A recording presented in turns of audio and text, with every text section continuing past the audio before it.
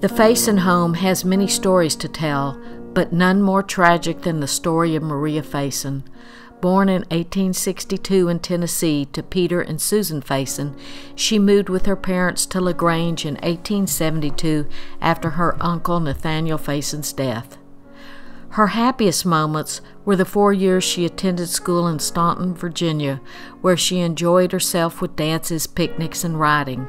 Soon, however, her father ordered her home, and Maria reluctantly complied. Sinking into despair, she penned a letter to her mother from nearby Flatonia. Dated August 6, 1884, the handwriting is wild and unstable. She vows to find a teaching position in either Schulenburg or Flatonia.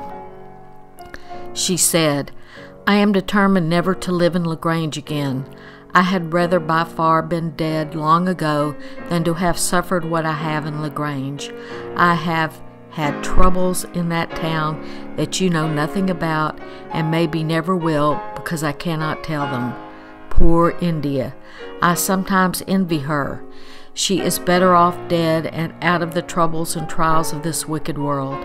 I sometimes wish I were dead, though I know it is not right. Try to forgive me for all my past faults, which I know too well are many." Her independence was not to be. She spent the years preceding her death immersed in church work, teaching Sunday school, and singing in the choir at St. James Episcopal Church. Her last days were just as depressing. Ill for 4 months, she was confined to bed, only occasionally well enough to sit up in her room or take a carriage ride. On Sunday evening, March 4th, 1888, she slipped away at the age of 26. The family, no doubt, took the death of their only daughter hard. Let's listen as Maria's Auntie Annie and family friend Julia Sinks planned Maria's funeral.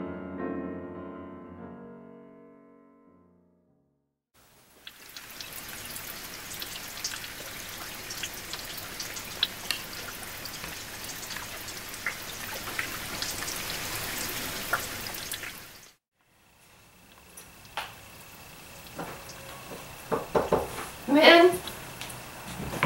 Oh, Julia, how's Susan doing? As well as can be expected. Dr. Sutherland has given her some laudanum and she's sleeping. Peter's already set the clock in the parlor to the time of Maria's death and stopped it, and he's also put crepe over the mirrors in the house. Oh, good, good. Have we heard anything from Carge's funeral? Oh yes, they've hung the badge on the door. Yeah, the undertaker was here. The badge is on the door, and they put a rosette and white ribbons on the door. So oh, good, that's good. all taken care of. We just have so much to do with the funeral tomorrow at 3 o'clock at St. James. Just so much to do. Will you sit with Maria tonight? I just don't think I can do it.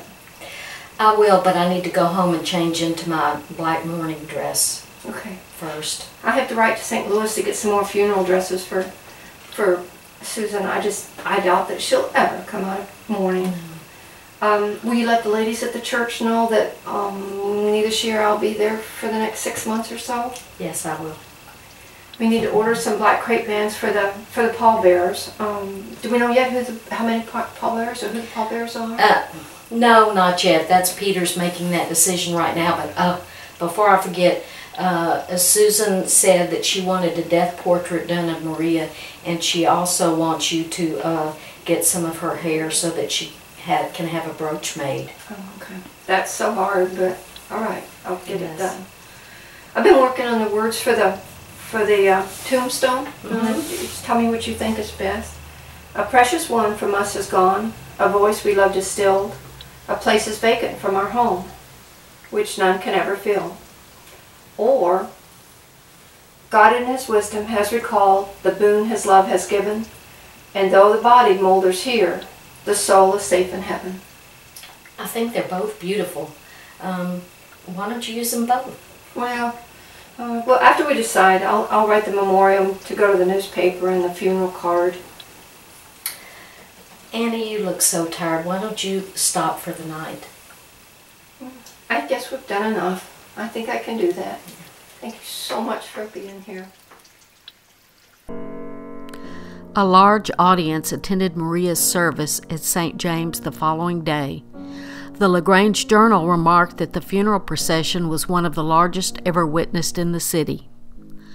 Maria is buried in the LaGrange City Cemetery. Her tombstone contains the verses Annie picked, plus a Bible verse from Mark chapter 5, verse 8. Blessed are the pure in heart, for they will see God. Her memoriam was published in the March 15, 1888 newspaper, detailing the last days of her life. The funeral card for Maria contains the following verse by Henry Wadsworth Longfellow. There is no death.